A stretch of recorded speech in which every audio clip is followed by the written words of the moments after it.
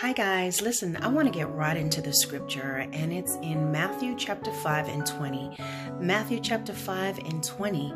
And in the scripture, Jesus is talking to his disciples and saying to them, unless your righteousness exceeds the righteousness of the Pharisees and the scribes, you shall in no wise enter into the kingdom of heaven. Matthew 5 and 20, Jesus is saying to his disciples, unless your righteousness exceeds the righteousness of the Pharisees and the scribes, you shall in no wise enter into the kingdom of heaven.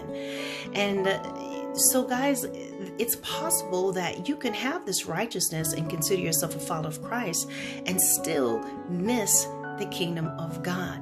How is this possible that the Pharisees and the scribes, Pharisees, Sadducees, these religious and political groups of that time who were well known, they come from a polished background, they know the words, they follow the laws of Moses only.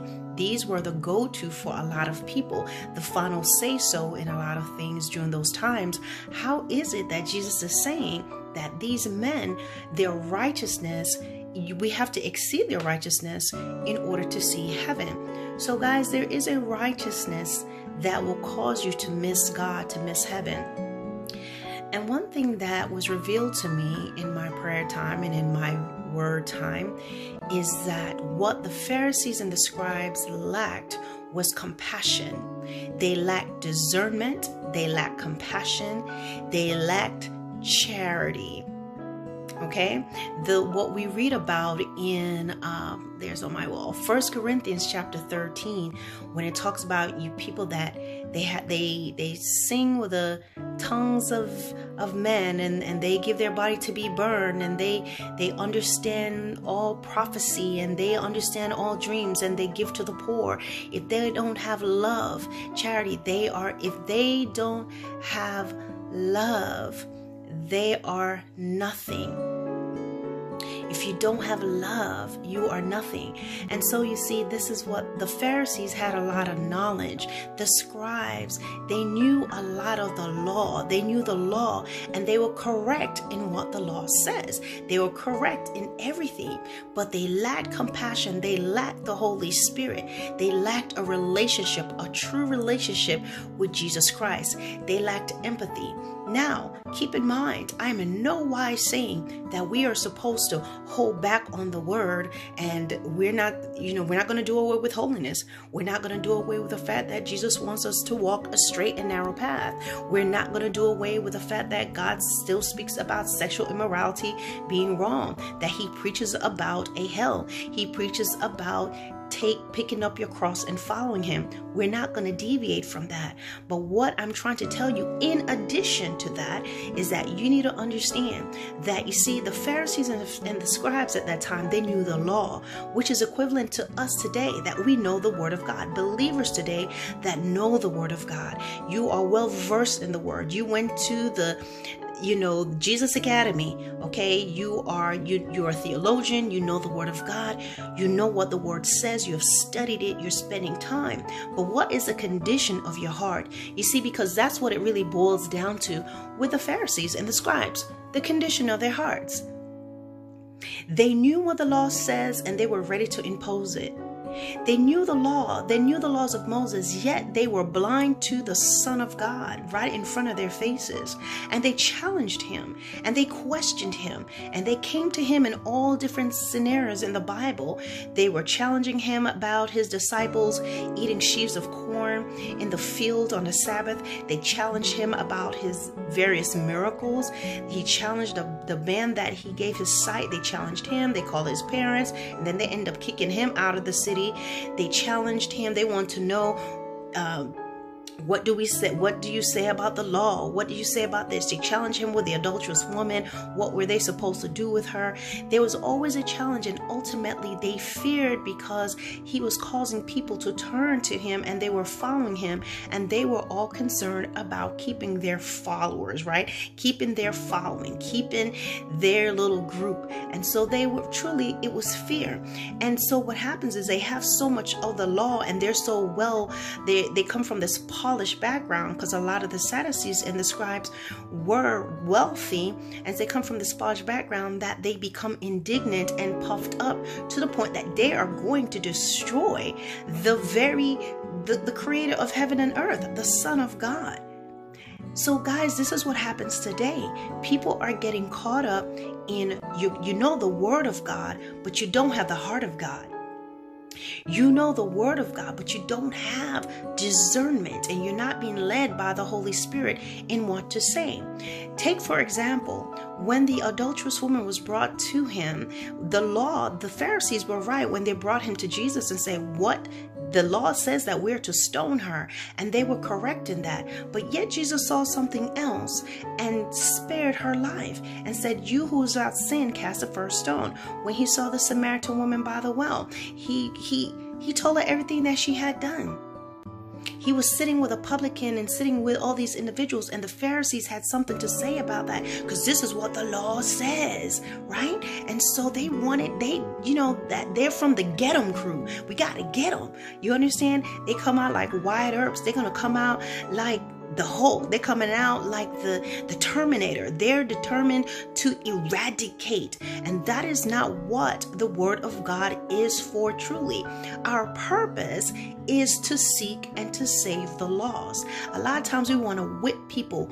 We want to harpoon folks. You understand? Like a deep sea fishing, and not realizing that God has sent us. And when he saves us, he opens up our eyes. And now we are supposed to go out into a wounded and blind and darkened world.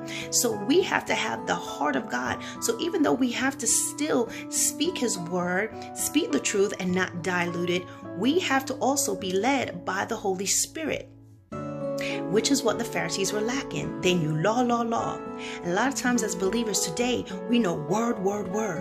But listen, you may know the word of God, but you have to have discernment and be led by the Holy Spirit, that God will show you something about that person, so that you can't just be bringing the scripture to them to wound them. He's going to show you, give you the discernment to know, hey, you don't need to say that particular thing. You share the scripture, but then you need to pull back and let me do the rest. You need to be able to look at this person, and God will speak to you. The Holy Spirit will lead you in what you need to say to this person, because he's going to open your eyes and you're going to see beyond what they're doing, beyond how they're reacting or not reacting, beyond the fact that they didn't call you back. All these different things, the Holy Spirit is going to open your heart and mind and let you see them, so you know exactly how to be applying the word, the laws of God to them at that particular time. And sometimes you just need to sit. Sometimes you just need to talk to them. Sometimes you need to just allow the Holy Spirit to do the work. Not attack. It's not always a charge situation, okay? But you have to have discernment, and that's what the Pharisees were lacking. They lacked compassion. They lacked the heart of a servant. You understand? They knew so much that they start to elevate themselves, that when the Son of God came, they killed him. And so a lot of you are doing the same thing. We all have to be careful, me included, that you don't think that you're so cool with God and you know so much that you are killing the Son of God. And how are you doing that? You're killing the person that he's trying to bring to him. You run ahead of him. You want to be like Peter. When they were coming to get God in the garden, guess what? He got mad and chopped the ear off of the guard that was trying to get him. And you know what? I think the situation called for it, but guess what? That's not what God wanted. Peter was in his feelings. This is what he wants to do. But there was a purpose. God saw this has to happen. And and Jesus, who is God, they're all one, he healed the ear of the guard and said, okay, let's go. Take me with you. So a lot of times we want to charge ahead of the Father because you know the law. You destroy the Son when the Son is bringing someone to you and saying, hey, or bring someone in your life that cross your path where they're lost, and he wants you to apply his word, but using his discretion and using his discernment and waiting on him and knowing how much of this word you need to give, to what degree, to what extent, when you need to pull up and let him do the rest. And a lot of times we're lacking that, right? So then that is the righteousness that God is saying, that is like the Pharisees. You want to give law and punishment, and this is what needs to happen. You want to eradicate. No, you got to realize you want to eradicate the powers of darkness. Our battle is not against flesh and blood, but it's against principalities and darkness and the rulers of darkness of this world and spiritual wickedness in heavenly places. You'll find that in Galatians 6, starting at chapter 12.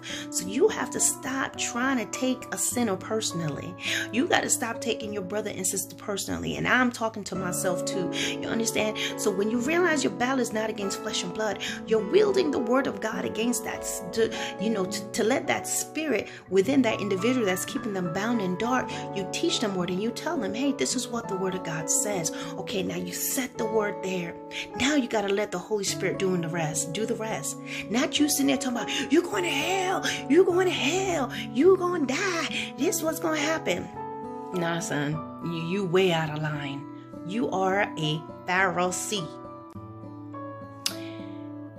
How do we ensure that our righteousness is not like the Pharisees and the scribe? Number one, always do a heart check.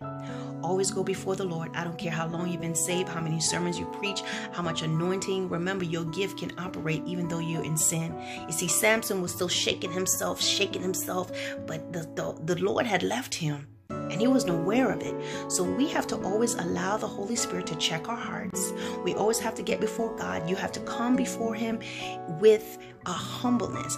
Go before him as a servant, and he will show you what's within you. Because we are flawed. We are flawed. Even in our best intentions, there can be something hidden in our heart that we don't know. So you don't want to be giving God's word and wielding his word irresponsibly. So that is when you got to do this, where you have the righteousness of God. And the righteousness of God comes with compassion. It comes with his love. It comes with his love and having a heart and a love for his people, sinners included, the way that he does. He causes the sun to shine on the just and the unjust. If we had our own way, we'll have a part of the earth with no sun at all and no rain, just dry, right? That's why we're not God. So we have to be careful how we're delivering his word, how we're bringing his word. All right, guys, so I don't want to take too long, but just remember that your righteousness needs to exceed that of the Pharisees and the scribe. You don't want to miss heaven on a technicality. All right, guys, don't forget to like, share, and to subscribe. And I pray that this word has made sense to you. All right, peace out.